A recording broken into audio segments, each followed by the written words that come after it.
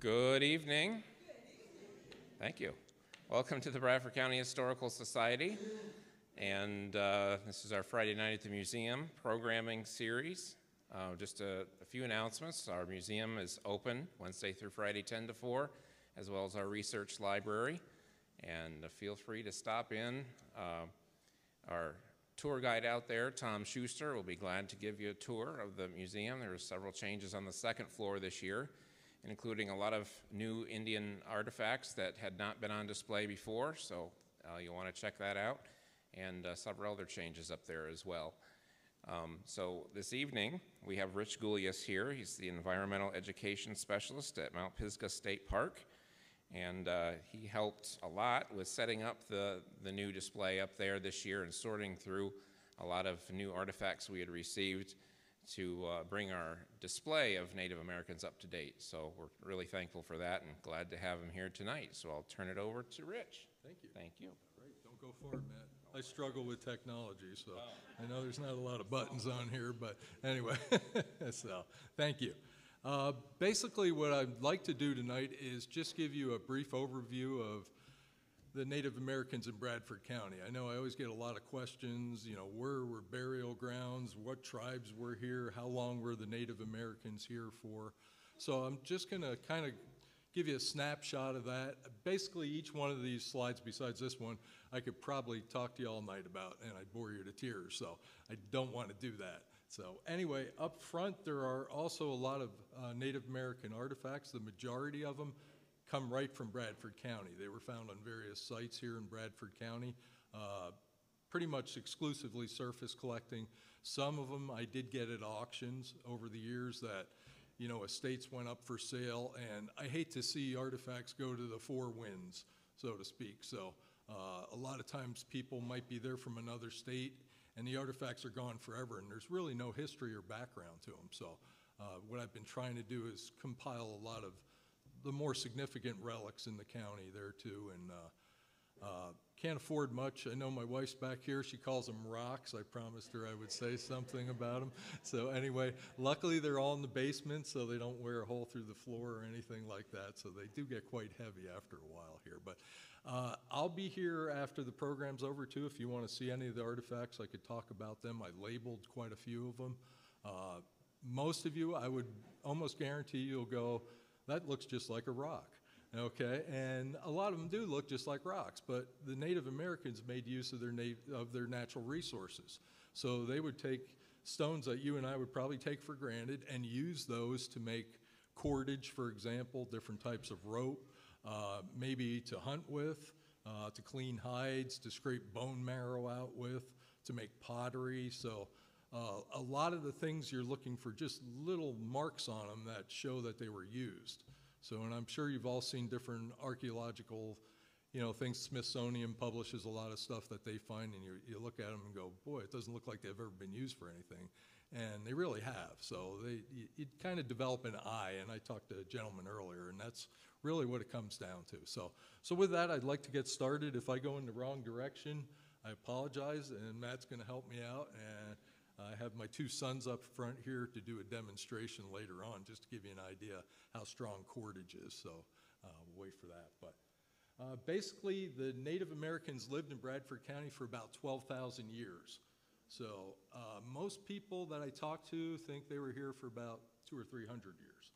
And you know, the theory is they came over across the Bering Strait, migrated from basically Siberia up in that area, came down through North America and populated it. If you went back about 12,000 years ago, how many Native Americans do you think lived here? 12, that'd be a good answer, yeah. They estimate through archaeological evidence there was about 500 in the whole state of Pennsylvania. So that is not a lot of people, obviously. So in Bradford County, basically at this time period, they were very nomadic. They would follow the game. And if we turn the clock back 12,000 years, deciduous trees weren't here. It was mostly conifers. The glaciers were receding. This whole area, if you went back prior to that and you looked up, you'd see nothing but ice. There was about a mile thick of ice in many areas of Bradford County. So picture a mile of ice sitting on top of you, flatten you right out. And how many of you ever dug in the soil around here? That's where the hard pan comes from, they call it, okay? So it's all compacted from all that heavy, dense ice there. So again, Native Americans, very nomadic. Most of the village sites that I've collected on and other people have found artifacts on were located near natural resources, particularly the rivers and streams. So they would follow these streams. If you have a spring on your property, that's clean water. You could imagine trying to drink out of the river even back then. Okay, there were fish in there were turtles in there, snakes, everything else, and they all went to the bathroom in there too. So the Indians would actually pick smaller side tributaries that entered the river and drink out of those, or springs, for example, too, where the water was a lot cleaner. So really important and critical natural resource. They didn't want to go 3 miles to get a drink. They had to be pretty close to that spot there to get that drink. So a good spot to look for artifacts is near some of our major tributaries, junctures of streams, but other places too. I know the fellow I talked to earlier said he thinks the one spot was an old beaver pond.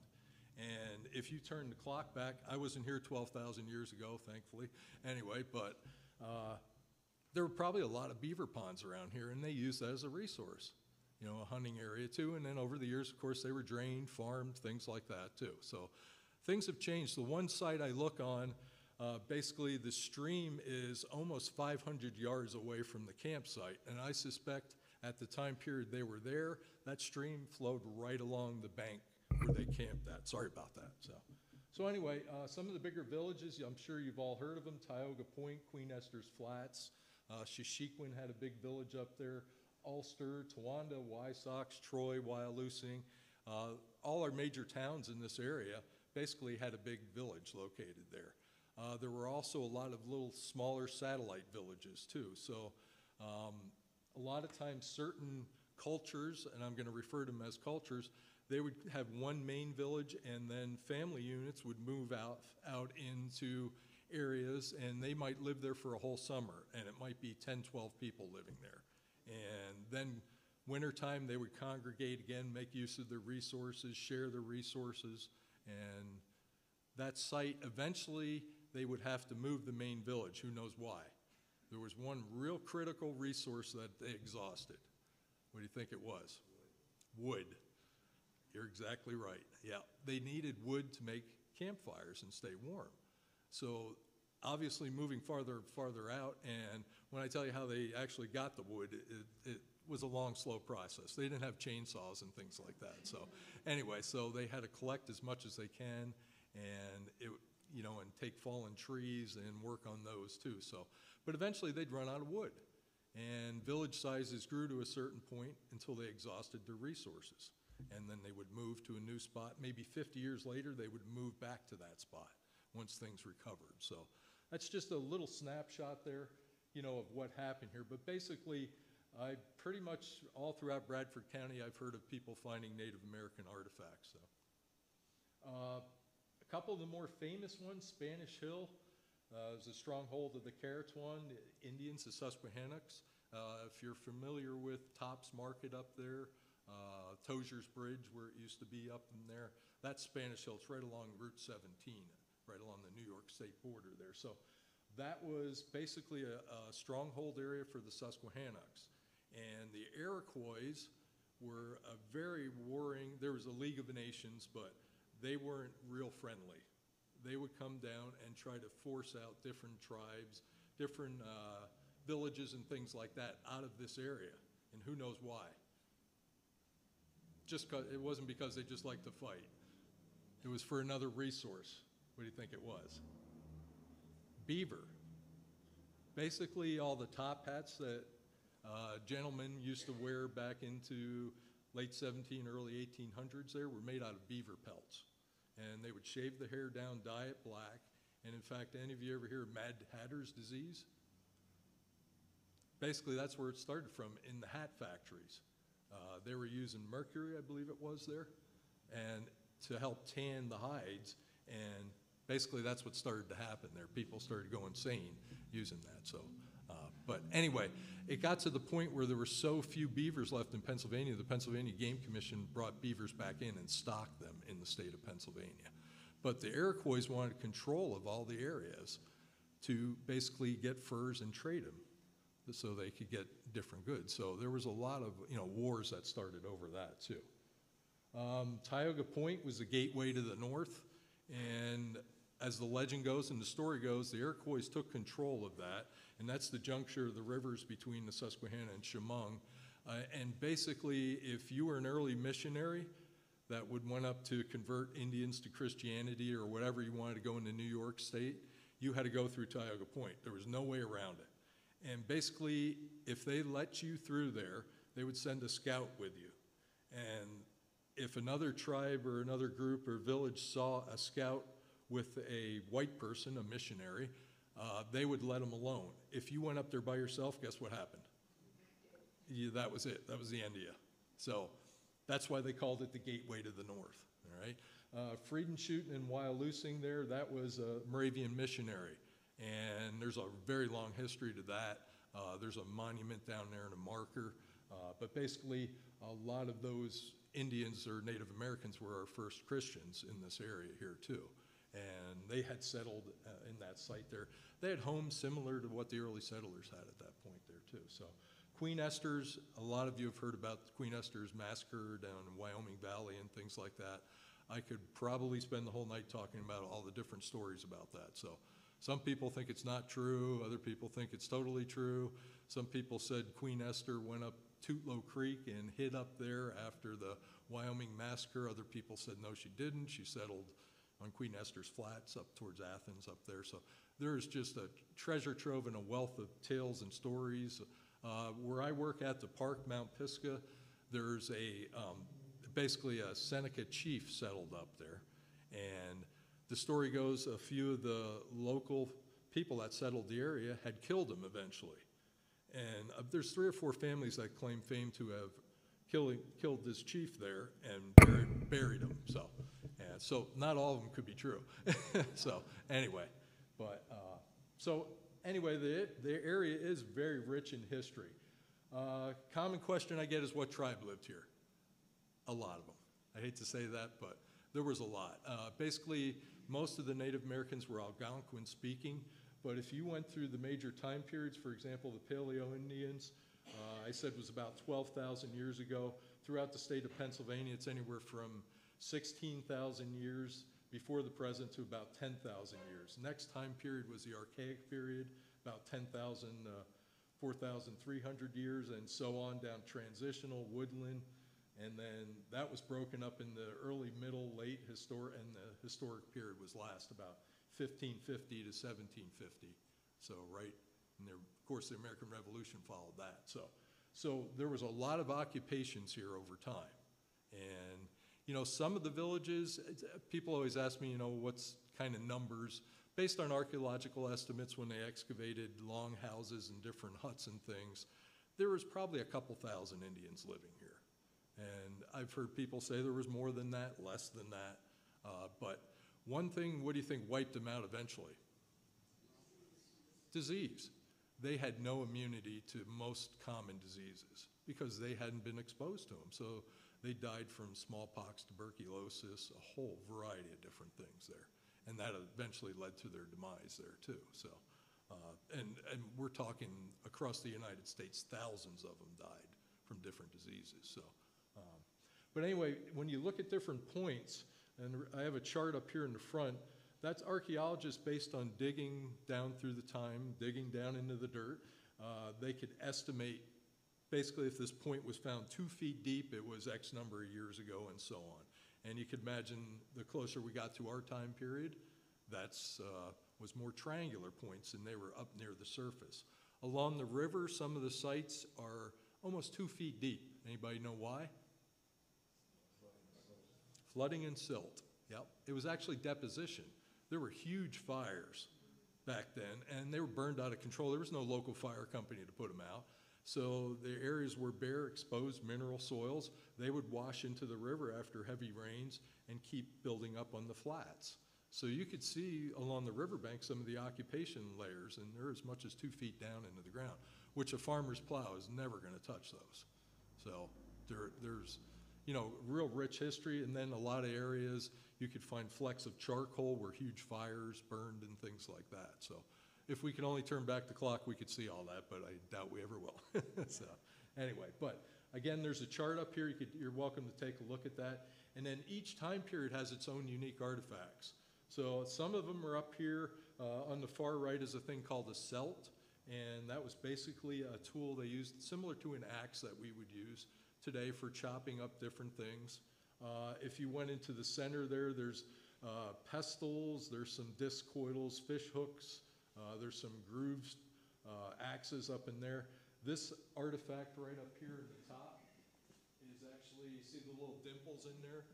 That's a nutting stone. So they would put nuts in there, take another rock, pound on it, break the nut open, and then take the meat out of the nut, and then use that in stews or foods and anything else that they were making at that time. There's a groove stone down there that's all polished, so they would use sand on it to abrade it and polish it. It may take up to 2 weeks to make one of those stones like that. The dimples were actually pecked in with another stone and then smoothed out. So, but there's examples of smaller ones up here, and on the end there's a real big one down there, and that came from a riverbank not far from here. So, and then again, a wealth of different types of point styles and things like that. So it all came down to natural resources. So basically that's what they needed to survive. We talked a little bit about the beavers there, how important the pelts were. They actually used beaver teeth, and I don't have any with me right here, but they used them for chisels to carve wood and do things like that. So if they would take the tail, anybody know what the tail was good for? There was a lot of fat in there. So they would cut the tail open, take the fat out, and even the early settlers said that the thicker the beaver tail, the longer the winter was going to be. So maybe the beaver knew something we didn't know. But anyway, they used that as a resource there too. Some of the early accounts, they used bears. They were a very important food source. And it always amazed me. I read stories where there were trees that were, over 100 feet tall, and they had holes big enough to fit a 400 or 500 pound bear in it, and up 50 feet from the ground. So how they would actually get the bear out, anybody know? Fire. They built a fire around the tree, and if they couldn't get the bear out just by the smoke, they would actually let the fire burn into the tree and then chip away at the charcoal until the tree fell over, and eventually the bear would come down with the tree, and then they would kill the bear. And the whole village would use it too. And the settlers did the same thing too. Sometimes they sent the kids up the tree, but that's a long story there too. Anyway, so we're not going to do that tonight. So other things I have found, turtle bones, things like that. They used a variety of resources, things we wouldn't even dream of eating. Brains were probably a very important part of their diet. And I don't think, has anybody in here ever eaten a brain? Probably not, okay. I did a long time ago, so I'll admit that. But anyway, they used brains for tanning hides too as well. So again, a lot of different resources out there, different trees, different types of nuts. The Susquehanna River used to be a mass migration route for American eels and also American shad. And they would come up the river by the thousands. And just south of the bridge here in Towanda is actually an old eel weir where the Native Americans used to capture eels and use them and harvest them there too. And then they'd stretch nets across the river or portions of it to catch American shad, things like that. They made the nets out of fibers. I have some examples of that up here too. So there was also seasonal movements too. So spring, summer, fall, winter, they moved to the resources where they were at. So if, let's say, the oak trees were all dropping acorns over on South Mountain this year, that whole village may move there to exploit that resource. If there was an area where they were finding a lot of mussels in the river, they would move there and exploit those resources too. So they had specific areas they would move around towards, to find different things. Of course, fresh water was important, game species. There was a period in time where some of the history books said there was little or no game here at all. And that's hard to believe with all the deer and turkey around here. So, but back then they had exhausted their supplies.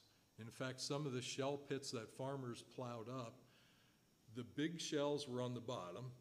As you move closer to the surface, the shells got smaller and smaller and smaller. So what does that tell you? They used them up, yeah. So they weren't, a lot of people think they were the great conservationists.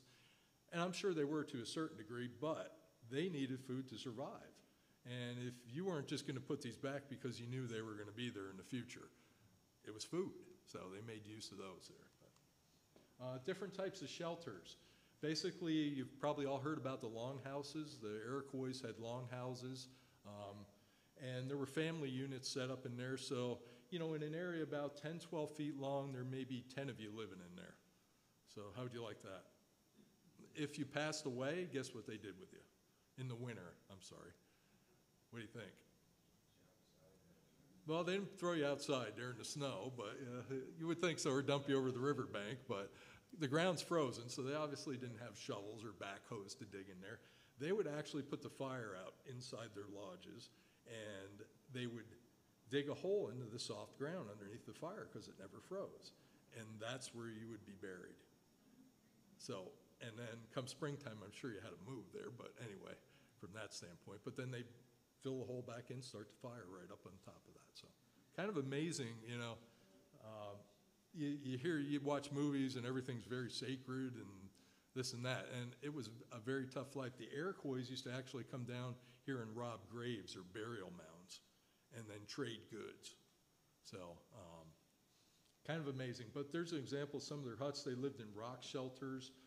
The Troy Farm Museum out there had a replica of basically it's a wigwam there, out there. So, and again, you know, very small area. You might have a whole big family living in here. Even some of the early settlers, they had 10 by 10, 12 by 12 cabins up here when they first came here in the 1700s, and the whole family would live in there.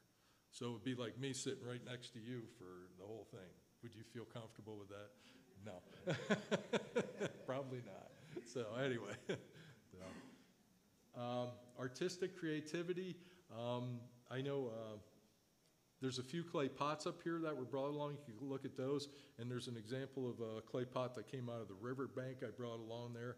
You can see some of the designs up in the top there. That was probably their most artistic things that they did.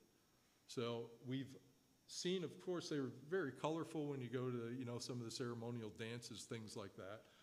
But you know, most of the photos we're used to seeing were black and white photos.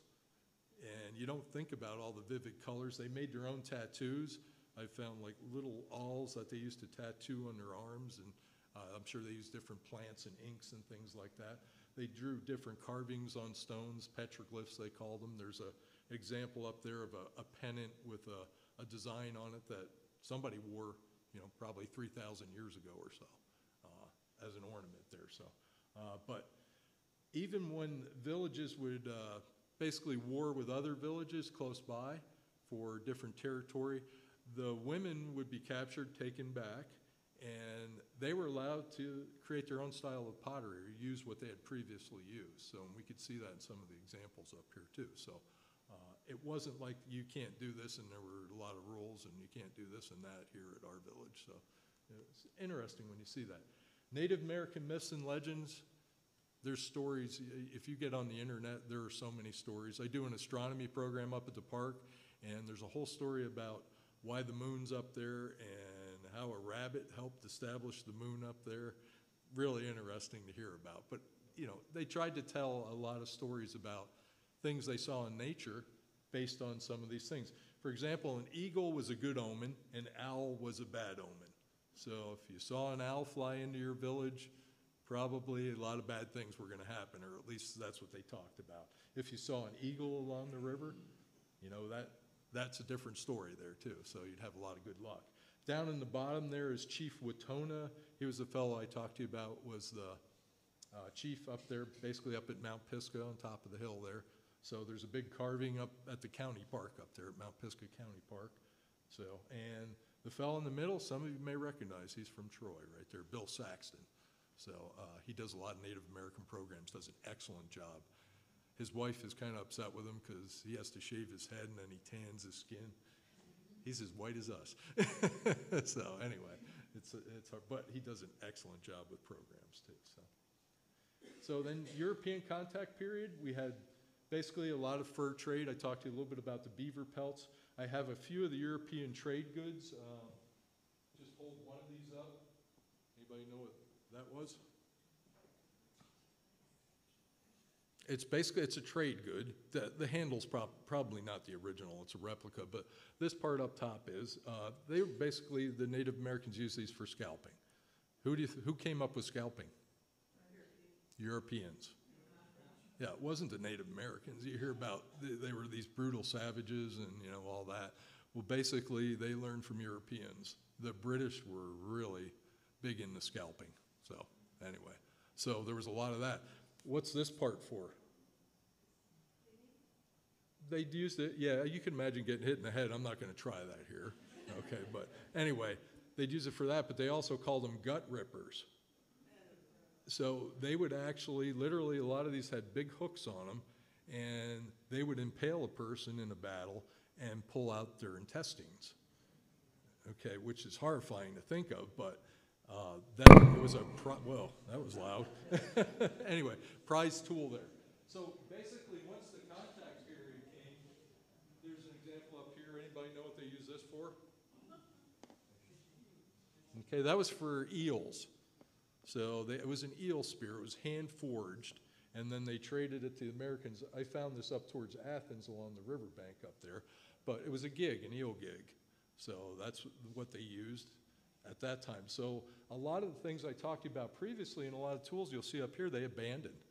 You know, if somebody gave you a steel axe, why would you use a stone tool? You'd stop using it.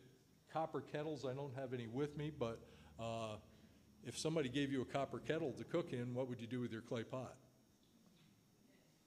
So a lot of things disappeared. They actually traded, you've heard about, you know, like the walking purchase and other things too. I only had 3 trade beads from this county. So there wasn't a lot of trading going on here, but basically you might get several thousand acres for these 3 trade beads. So the early settlers would come in, bring different things like that.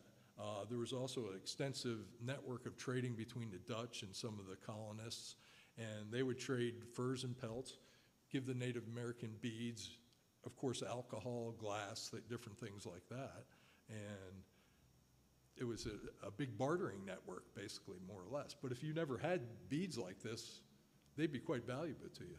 So, so again, very few trade beads, basically because the time of trading, mostly the Iroquois controlled this area, and there wasn't a lot of Native Americans here. Here's a trade axe. This is about from 1650.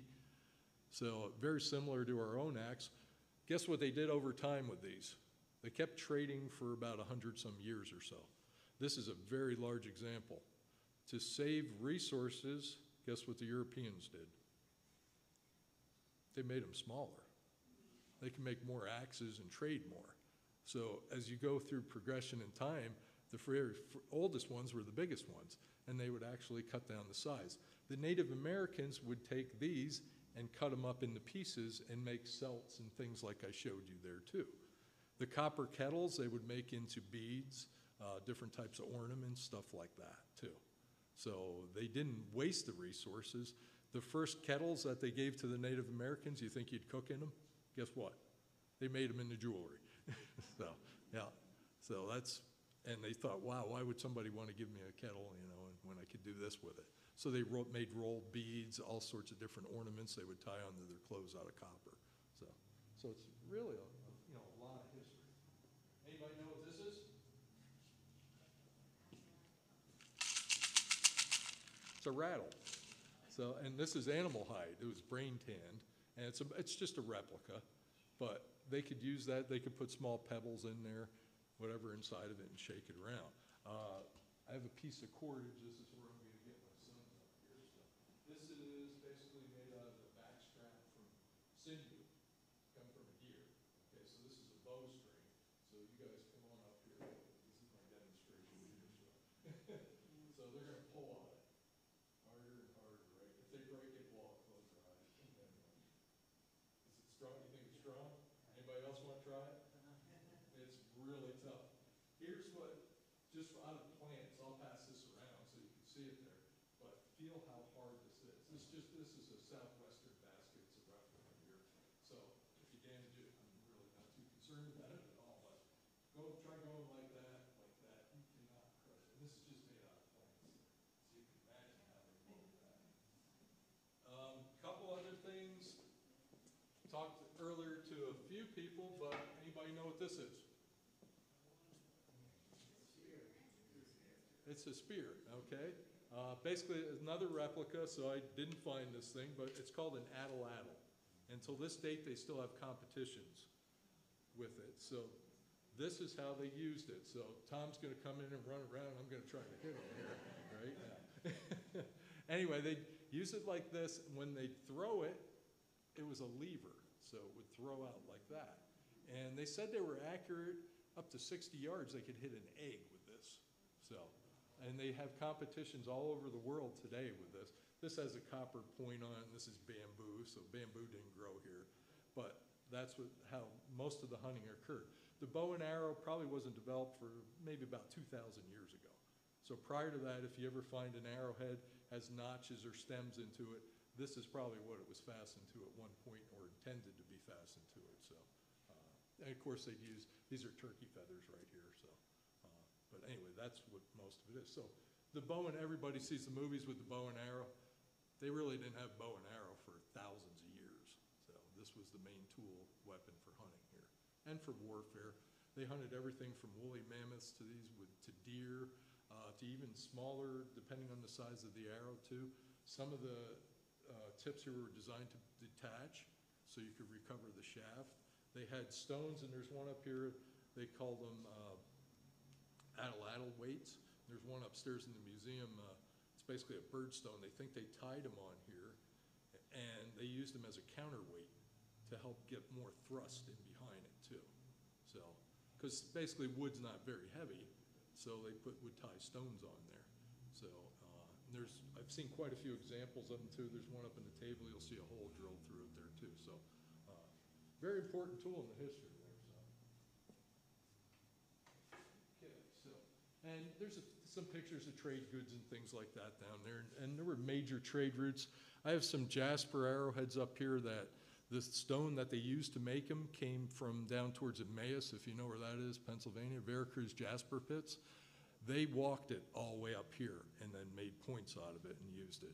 A lot of other stones, there's some flakes up there. They're rhyolite that came from down towards Adams County, Lancaster area down there. And they would trade it up the river. So, and they would send somebody from the village down. They might trade something they had, some material from up here that they couldn't get, to another village and trade goods like that. Or go right to the quarry and bring it all the way back up here. So. Some of the early settlers' accounts I read, there was one lady took a vacation to Philadelphia back in the 1700s. Guess how she got there? On foot. So you could imagine that was a long vacation there. Anyway, but there was nothing, you know, it wasn't like there were all these towns and highways back then either. So kind of interesting. So anybody have any questions? I know I don't want to take up too much more of your time here. Yep.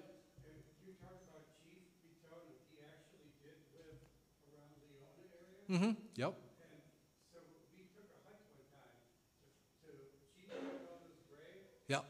And there was actually a grave there then.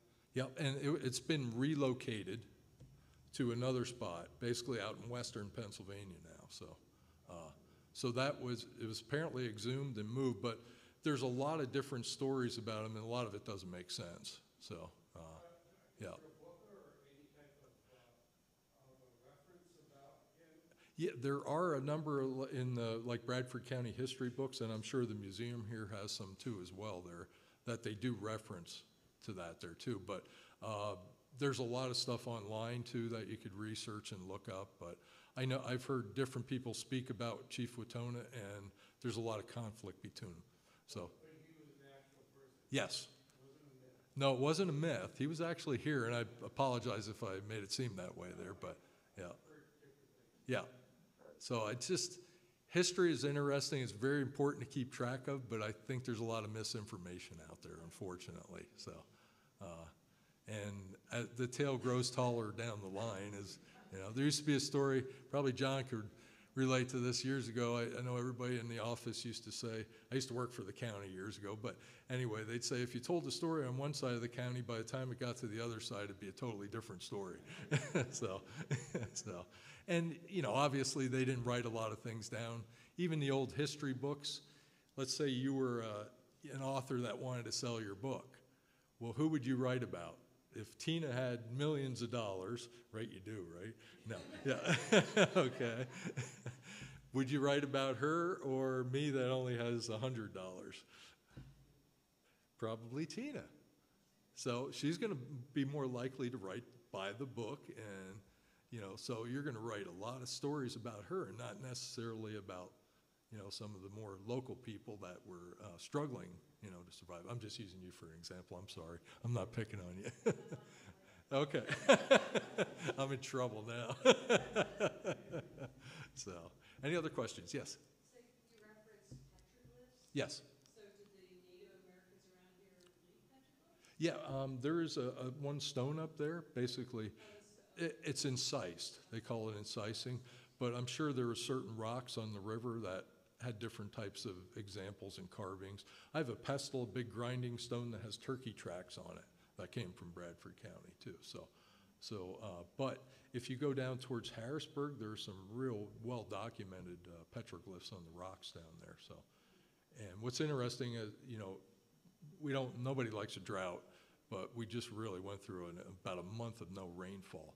So the river elevation went down and exposed a lot of things. So, so I'm sure we'll hear about some new things that were discovered too there. So, anyway, yeah. Well, I've heard rumors that there's a very large petroglyph Mm-hmm. in Shishikun Township, Okay. And that, right down in Susquehanna. okay. And It that was located once upon a time, and then they lost track of of it, right? Yeah. Have you ever heard anything about that? I have heard that, but I've never seen it. So, I mean, standing stone. Have any of you ever seen that? Amazing. The fellow that originally owned that took me up to the top of the mountain. He said, "This is where the rock came from." And it looks like if you pick that rock up and put it there, it'd fit right in place. And he said his theory is it just slid down the side of the bank and then embedded itself in the mud there, which is amazing that it's been there for centuries, more or less. So anyway, but I'm not going to dispute it. So anyway, but it's neat to see. Yeah, so it has a lot of history to it too there. There was a legend about that when I was a kid. Yeah. There was an Indian who stood there, right there where the stone is, and said, there are no gods. Okay. Prove it to me. And That stone came down. So there you go. Yeah. as a kid, I Yeah. So lots of stories, like that. The ghost walk up by Ulster up there in Shishikwan area there too. I've heard numerous different stories about that. So where people committed suicide basically that fell in love. So it's there's a lot of history, in Bradford County.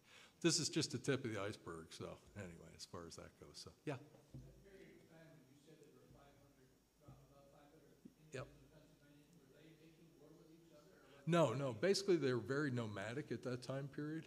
So there's one site they call it the Shoop site, which was basically an ambush site for caribou. Caribou used to migrate through Pennsylvania at one time, and they think basically that's all they came there for, was to hunt caribou at that time period when they were migrating, probably for several hundred years or thousands of years. But they found points all around that area and different tools used to scrape hides and clean things up. A lot of the material came from all over New York State, as far south as the Jasper quarries down in Emmaus and things like that. So, but they've used the finest materials they could find for that, and they probably carried them with them. So, and that's how they survived. So, but The main tribe that was here was the Susquehannocks. the Susquehannocks were here. Yeah. Basic. The matriarchal society. It was, yeah. But like prior to that, there was a Native Americans, they were called Lamoka Indians. They lived pretty much all over this area here. There's a lot of sites there, and they had very small, tiny points. So, there was different complexes, Brewertons, which weren't Susquehannocks. You could go on forever with all the different types of cultures. And like I said, they all had different tools that they would use, things like that. So, and that gradually evolved. In fact, there's no distinct, here's one time period started and the other, so they seem to overlap a little bit with things there too. So, but the Susquehannocks, very important. So, yeah. Were the petroglyphs their only written language? Basically, as far as we know, yeah. Where they tried to depict different things there too. I'm sure they had some type of language, but that wasn't passed on. they estimated they used over 120 different types of plants for medicinal purposes. So today we probably use maybe 2, you know, so, and most of it's all synthetic stuff, so, but, you know. Any other questions then? Yeah. Was Queen Esther in the same time frame as Chief Watona? Let's see, Seneca, Chief Watona was a Seneca there. So Queen Esther, probably not exactly the same time period there. There's probably definitely a difference there in time there. So, and I'd have to research that. I apologize. I'm not real solid on the exact dates there. Yeah, okay, thanks. So, anything else at all? No? Okay, thank you. With that, I'll be around for a while if you want to talk about any of the artifacts up here. I'd like to thank you all for coming. Really appreciate it there. So, thanks.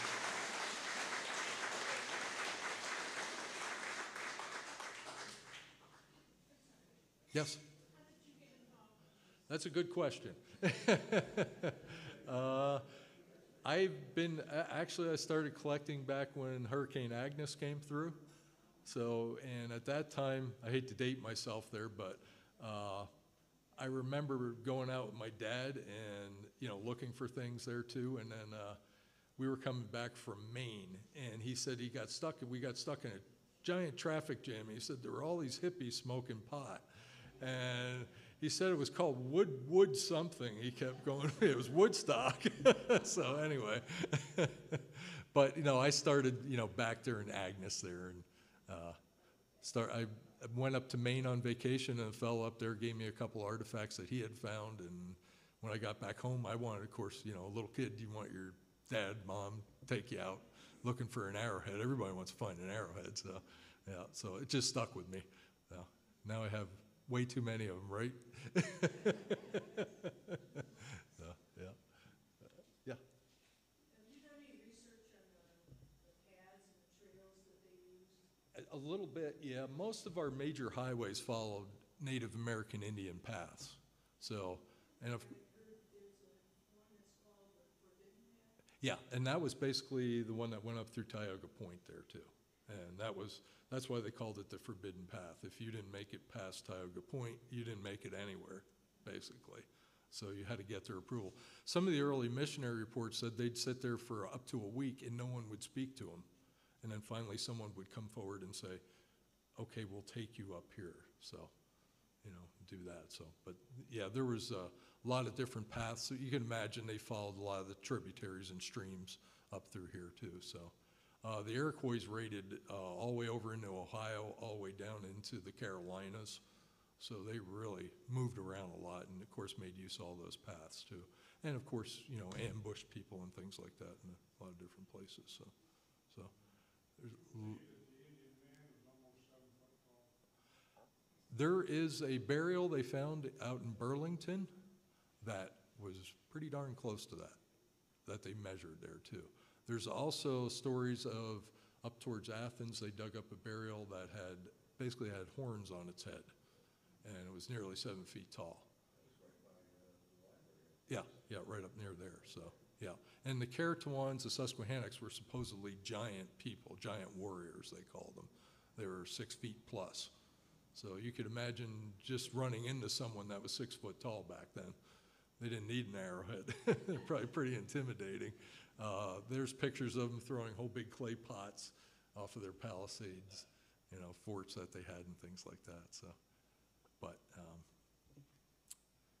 lots and lots of history. Yes? I just remember living in San Diego and coming back here to visit with my family. Yeah. We were on Route 6, and I'm driving, and usually the roads are really straight, but I'm driving going zigzag. And my husband was like, who built these roads? Uh-huh.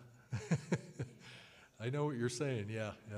Well, it made sense, you know, a lot of the early highways that were built here followed the paths. It was easier to clear. Some of the early settlers didn't leave, you know, they might raise a crop, they'd be stuck all winter basically in their home there until springtime came to get out. And it wasn't until like into the early 1800s when they actually started building roads. The original roads that General Sullivan came up through the county up here, they called them corduroy roads. They used tamarack. And they basically lay those down in swampy areas, and they would take their cannons, howitzers they had, across them, and, you know, they had all sorts of livestock and things like that too that they took with them for food. So it's, and I'm sure we modified those, changed them. You could still see remnants of some of the old roads, you know, in the county here too, so.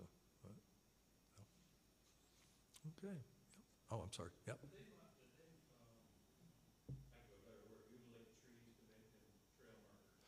That's a good point, and I've had people tell me that. You ever see a tree that's bent over? Yeah, well, most trees, I mean, back then, they were looking at what they call virgin timber. They were huge trees, maybe 400 or 500 years old in some cases. Some areas, I've actually heard people said, when I asked for permission to go look for Indian artifacts and things like that, farmer would tell me there were no Indians here because it was too dark. There were great big hemlock trees or pine trees, and it shaded out all the sunlight, you know, and a lot of these different spots here too. But getting back to those trees, if you think about how we've cut trees over the years, there's probably none of those left anymore. You know, because they just didn't, you know, probably the oldest trees in the county are only maybe 300 years old, maybe 400 years. And the Native Americans disappeared, you know, long before that. So I think a lot of those trees were damaged in storms by wildlife, deer, maybe, things like that. And then they were left grow because of their uniqueness, or, you know, for pasture trees, shade trees, things like that, so. I don't think there were Indian markers, no, I think they're pretty much all gone, yeah. Now, rock piles, different story. I've heard of rock piles being put up on mountains, and they would find those and then use one after another to get their way around, so. And of course, rocks are gonna be rocks for a long time there, so anyway, yeah, so anyway, but very good question, so anyway, thank you all for listening, and appreciate you coming out tonight. I hope you enjoy the evening, and I'll be around for a little while here, so, yep.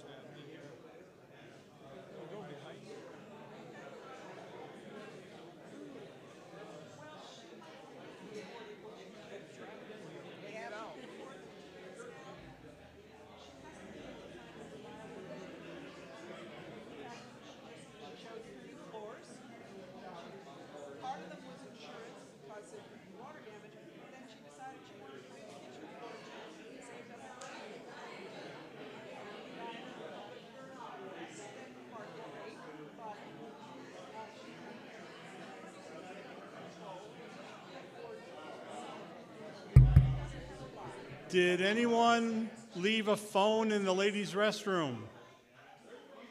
A phone was, okay. I didn't find it. Somebody else found it. Uh-huh. Yeah. You're